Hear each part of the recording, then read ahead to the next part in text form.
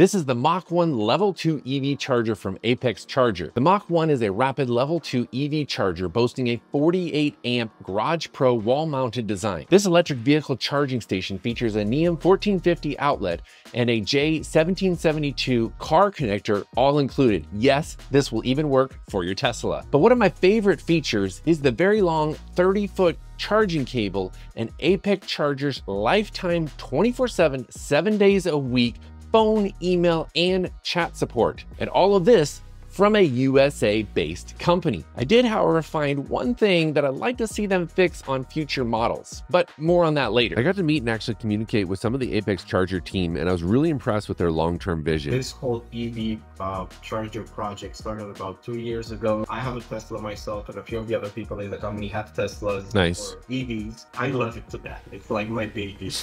I had my Tesla for 3 years, and I missed that car. Unboxing and setup of the Mach 1 could not have been smoother, especially if you've got an existing NEMA 1450 outlet to plug it into. They include a template so you know exactly where to screw the holes in the wall for the bracket, which is going to mount the Mach 1 to the wall. There was very easy to understand installation instructions along with the entire part list. They really do provide you everything you need, including a Phillips screwdriver and a locking screwdriver here, which I'll talk about more in a little bit. The Mach 1 does support app control or RFID cards, which makes it really secure to only be able to access the charger with the RFID cards. But there's a J1772 adapter for your Tesla. They include the cable mounting bracket as well, and here is the unit itself. I found everything very well packaged and protected, and that beefy 30-foot charging cable was very impressive. Overall, just the initial impression of this EV charger was really solid. I love that kind of black chrome look on the buttons itself. Well protected, insulated, sealed. Everything was done right on this plug. I also love that they include the cable management, hardware, and brackets, so you don't have to purchase that separately. It's all included, so you have a way to store your cable, and it clips in and out very easily. Here's the main unit itself. It's small, compact. I love that, and there's easy access to their 24/7 support. Here are some of the specs. It is a max 48 amp plug-in or hardwired charger, and I'll talk more about the hardwired aspect here in a little bit. If you're going to be plugging it in, just make sure that you do place it where the plug will reach, and also make sure that you have the mounting template up because the bracket itself has an up direction. I was able to use the screwdriver to mark the holes and then drill some pilot holes before anchoring it to the wall. And clearly I don't have enough holes in my wall already, so I'm going to drill 4 more here for the drywall anchors. It is important that you use the anchors if you're not hitting a stud. These were easy to slip in, and then once I had that, I was able to use the screws included in the kit to screw them into those drywall anchors, which with the 4 screws, it made it super secure on the wall. Then it was as easy as taking the ApexCharger and lifting it up, and it slotted right down onto that anchor. I was able to then plug it into the NEMA 1450 outlet, and voila, it turned right on.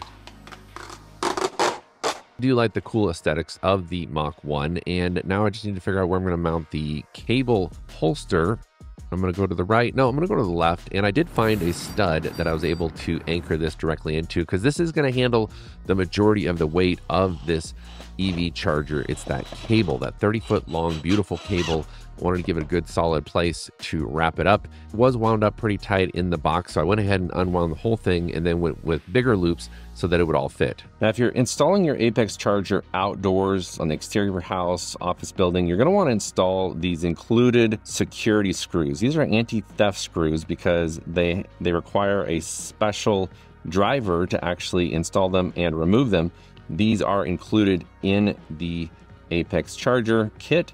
So no worries, they're going to go right here in the back side of your ApexCharger. And this will prevent anybody from just slipping this charger off and running away with it. I'm installing them even in my garage just because I don't want this to get bumped and accidentally slipped off of here, because I do a lot of construction in my garage as well. So I'm gonna go ahead and install them because it's just a nice security measure to make sure that this thing now can't get slipped off the wall easily. All right, I think I'm in business and ready to charge my Audi e-tron. I do like that there are a couple of buttons on the unit itself where you can change the amperage. You can also change the delay, so you can charge it on a delay. If you just plug your car in, you want it to delay several hours to maybe some off-peak electrical hours, if that's a thing for you. So nice to have those features on the device itself. Most EV chargers that I've reviewed have required you to choose whether or not you want to have a plug-in version of the charger or you want to hardwire it. With the Mach 1, Apex has done a pretty cool thing here where they actually give you the instructions on how to convert your plugged EV charger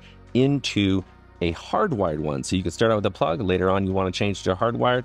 Well, they include all of the hardwire, including heat shrink, in order for you to safely remove the plug and convert it into a hardwired unit. The Mach 1 ApexCharger is also compatible with your Tesla, and so they've actually included the adapter. This is a next-gen Tesla to J1772 adapter so that you can plug in the J1772 plug into this end and then plug this directly into your Tesla, and you'd be able to charge your Tesla without any issues. So I've been using the Mach 1 now for a few weeks, and it works as promised. I mean, it just delivers a nice 48 amps of power directly to my Audi e-tron. I love that long 30-foot cable because even though the charger's in the back of my garage, I can pull it all the way to the front outside and plug it directly into my e-tron. And if you are mounting this outside, because it is outdoor rated, you can use these RFID cards to make sure that you're the only ones using your power to charge your EV. By default, the charging is activated by the RFID card. But if you want a true plug and play without the RFID card, you can simply hold up the RFID card, wait for it to beep, and then press and hold the delay button for about 5 seconds, and it will change to plug and play by default. In this mode, as soon as you plug it into your EV, it will start charging. And I really want you to see how long this cable is, because look at it. It's clear at the back of my garage, going all the way out to the front, clear out to my driveway, and I'm able to plug my EV in because I've got too many projects going on right now, and including a brand new shed build that I'm converting into a home gym. So smash the subscribe button if you want to see that build, which I'm going to be releasing here very shortly. When I'm done charging, it's really easy for me to wind up the charging cable and put it onto the included mount, put it in the dock, and it's good to go for the next time I'm using it. Now, here's a look at what I used to have to do, which is pull my car extremely close, because most EV chargers, the max cable they have is 25 feet, which just barely was not long enough to reach my e-tron. So I literally had to pull as close as I possibly could to the garage door and then stretch that cable as far as I could do. Not anymore. The ApexCharger has really solved that for me because I've got a nice long 30-foot cable, and it delivers that full 233 to 240 volts of 40 amp or 48 amp. I can actually change it right here at the charger itself, which is nice to be able to have those quick and easy features. They do have a mobile app through the Smart Life app, which you can get some additional settings and features and change parameters on, and it works extremely well. And the Smart Life app I use for other devices in my home already, so it's nice to have it all built right into one app. The included hardware, the cable mount, everything is very well made. I definitely give the ApexCharger Mach 1 an A+, Superman shed approved. So the one thing that I'd like to see them change actually has to do with the Tesla adapter. There's no place to store it. There's no place to put it.